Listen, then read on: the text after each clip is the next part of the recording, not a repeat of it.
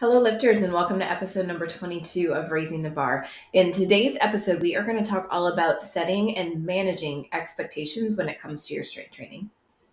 The idea of managing expectations and that conversation, I think, is so important within the fitness world, regardless of what type of fitness journey you're on, whether you are an aspiring powerlifter, competitive powerlifter, Olympic lifter, whether you are on a weight loss journey, whatever that looks like for you, it is so key to your own success, not just physically, but also mentally and emotionally, to make sure that you are setting yourself up for success in terms of managing the expectations of the outcomes of your efforts.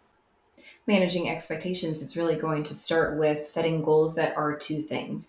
One, they are going to push you and challenge you in order to get better at your respective sport, but they're also going to be attainable and realistic within the time frame that you have set for yourself. So long-term goals and short-term goals obviously are going to have different time frames. So depending on which one you are thinking of, and typically our short-term goals are going to be more forefront of our mind. And then that long-term goal is always going to be there. However, it may not necessarily be what we're thinking about in the moment. So making sure that the time frame on both of those is going to be realistic. When you set unrealistic goals for unrealistic timeframes, you are literally just setting yourself up to fail. And from a mental aspect, when it comes to whatever fitness journey you're on, the mental plays such a key role in the success that mentally you are setting yourself up to fail. And ultimately, if you continue to do that to yourself, you're going to eventually end up giving up altogether. So clearly, no one really sets out with the intention of giving up or quitting. So we want to make sure that we're setting ourselves up for success from the beginning. I'll give you an example of what an unrealistic goal would look like. I want to add 50 pounds to my squat PR in 1 week. If you don't look at me like I'm nuts, you should. That is a very unrealistic goal. Now, the goal itself of adding 50 pounds onto my back squat, that may not be unrealistic. However, the time frame within 1 week is very unrealistic. Depending on where you are in your lifting career and your lifting journey is going to depend on what the time frame for adding that 50 pounds onto your back squat is going to look like. And I'm going to go into that in a little bit more detail because depending on whether you are a beginner, intermediate, or an advanced lifter, the time frame and the amount of weight that's realistic to add onto your total is going to vary. So that relationship between your total and pounds added to length of time is going to look very different for a beginner than it would a intermediate or an advanced athlete. Managing expectations from the point of view of a beginning lifter or a beginner lifter, it's really the opposite of what it would be for an intermediate or an advanced lifter. So what do I mean by that? Typically, the goals that are going to be set in terms of just straight pounds are probably going to be so far underestimated, and that goal is going to be well exceeded plus some. And that typically happens with new lifters. And when I say new lifters, I'm talking about like people who are literally just starting. Like don't have any meets under their belt, haven't been lifting for years and decided to become competitive, and they're just like a beginner in the competition sense, but like a true beginner. They don't know what their body is capable of. And that adaptation process like happens very quickly, and the strength gains come very, very quickly. The body builds and changes, and the body comp changes very quickly. And over time, that process starts to slow down. However, as a new lifter, if you do set a goal in terms of pounds, which honestly, as a new lifter, I don't really recommend that to even be your goal in the first place. Your goal really should be to, learn the fundamentals of the lifts and be able to execute them properly, regardless of the weight. However, managing expectations would be just that. Like if you set a goal that, I want to deadlift 135 pounds and you don't hit that, well, we need to take a look at, do we fully understand the fundamentals of the lift? Are there some, mobility issues that weren't addressed? All of those other factors that come into weightlifting and powerlifting that new lifters don't necessarily consider. So it's really important to take all of those things into account for new lifters. But I will tell you that like the newbie gains, it is a thing. New lifters gain strength very, very quickly and have really big jumps in their PRs. As you work your way out of those beginning stages of lifting and start to progress into the intermediate and advanced, unfortunately, those newbie gains are going to be a thing of the past. you have a very short window to enjoy that. And then unfortunately with strength training, it's going to be diminishing returns over time as far as like total that's going to get added to your barbell. That's not to say that you're not going to progress. However, those jumps in PRs and those increases in your total are going to become smaller and smaller the stronger that you get. Some other things that are really important to talk about when it comes to managing expectations is what is going on in your life outside of the weight room. Because everything that happens, whether it's good or whether it's bad, outside of the weight room is going to impact the way that we perform in the weight room. So if you set a particular goal for a training block, and during that training block you had some unexpected, very stressful events come up, whether it be with family, work, or whatever, those are all things that are going to impact the way that you perform in the gym. If you fell off your performance nutrition plan for one reason or another, those are things that are going to impact the way that you perform in the gym. And so all of those things that are then impacting the way that you train is going to impact the result and the outcome of that training. So if you cannot give that 100% effort every single time that you step in the weight room because of these other factors, then you need to realize that your expectation to achieve whatever you think you're going to achieve at the end of that training block may look a little bit different. And, if it's things that are out of your control, like work stress, whatever, give yourself a little bit of grace there, and just know that it's not that you're not capable of achieving that goal, but there's other factors that are at the time holding you back, or just could be a very big roadblock that you need to get over. So mentioning a couple things that are out of your control, I think it's also key to talk about the things that are within our control. And those are the things that we don't necessarily like to talk about, because then that just puts the result on us, right? So there's nothing else that's affecting you outside of just your own behavior and your own consistency. So what are some things that are within your control that unfortunately you're just falling short on, that is impacting, whether or not you're achieving the goals that you're setting for yourself in the weight room? One would be like just you're missing your training sessions. Consistency with anything as it relates to fitness, and honestly anything in life to be successful, you have to be consistent with it.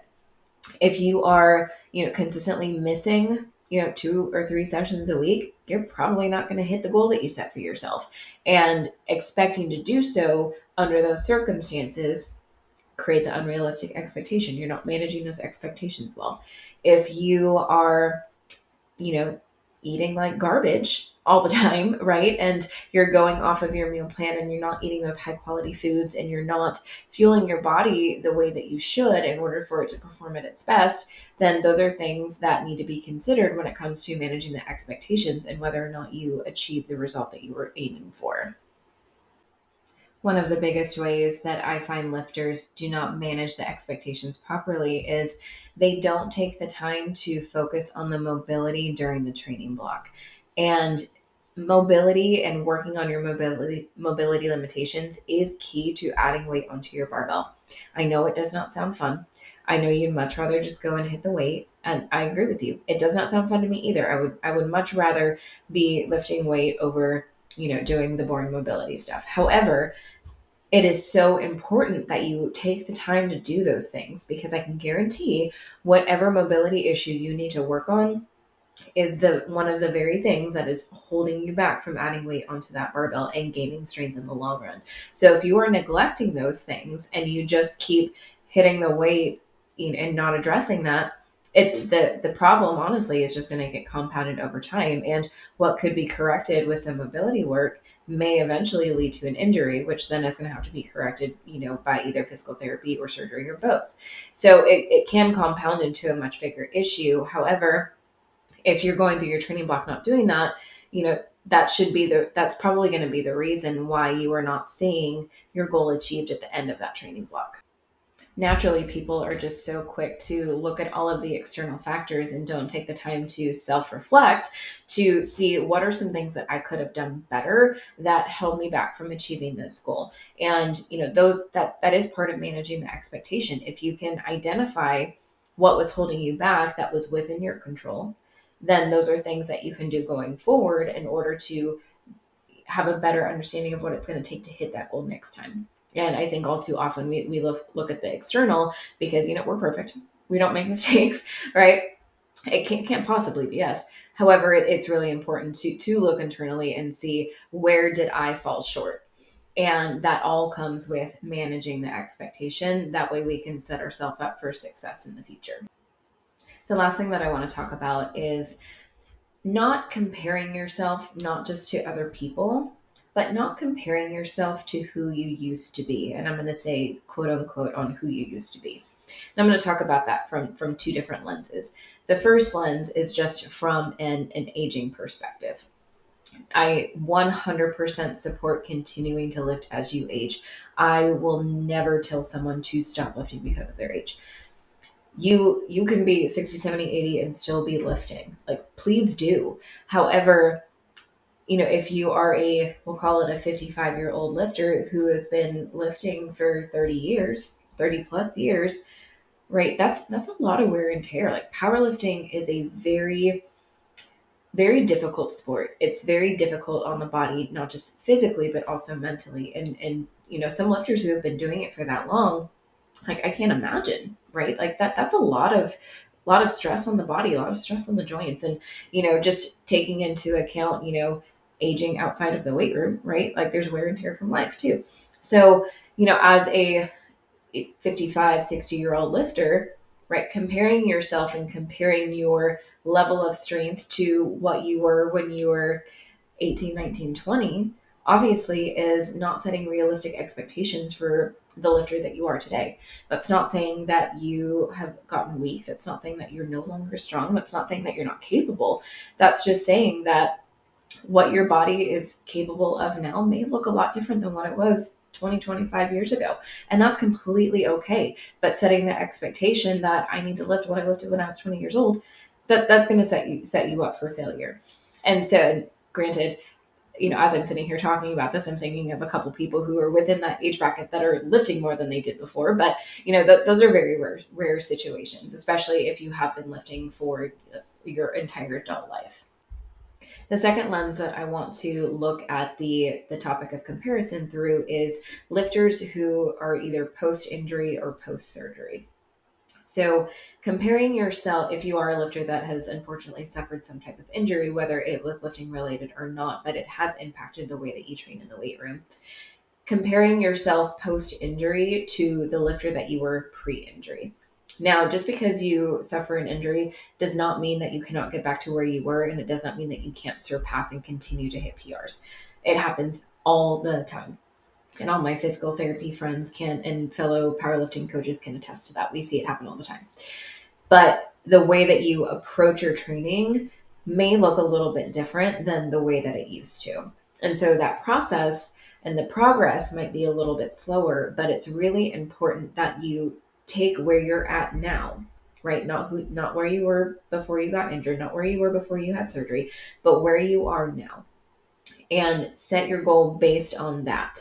And that is going to help you to manage those expectations, and it's going to help to give you those small wins along the way as you're either going through that rehab process, or you're post the rehab process and now you're back in the building phase. That building phase might even look a little bit different. You may have to add in some, barbell variations. You may have to work on your box squats versus your full range squats, whatever that may look like. It depends on the injury and it depends on the person. But it's so important to just take where you are at now and try and get the person or the lifter that you were pre-injury, get that lifter out of your mind. Like, it's okay for that to be your long-term to get back to, but set smaller incremental wins throughout the process. That way it's going to keep you motivated. It's going to keep you engaged. You're not going to, feel this sense of defeat, because it hasn't defeated you. You're still lifting, you're still training, you're still progressing forward. You're just at a different starting place now, and that's completely fine. And if you stay focused and manage those expectations along the way and help to manage the mental and emotional side of that, that's going to help you be successful in the long run and help you achieve those long-term goals, whether it's to get back to where you were before or surpass that. Thank you so much for listening to today's episode. If you found value in this, please make sure that you subscribe and share on all of your social media platforms. And if you are a lifter who has been following a pre-written workout program and you're loving it, but you're just not sure if you are doing these movements correctly, I am now offering lift reviews where I will identify mobility limitations, form issues, and provide you with corrective drills for any lift of your choice to ensure that you're lifting as efficiently and safely as possible and you feel more confident than ever adding weight to that barbell. I have provided the link to schedule your lift review in the notes of this podcast. Make sure to click on it and pick a time that works best for you. And I look forward to talking with you next Wednesday.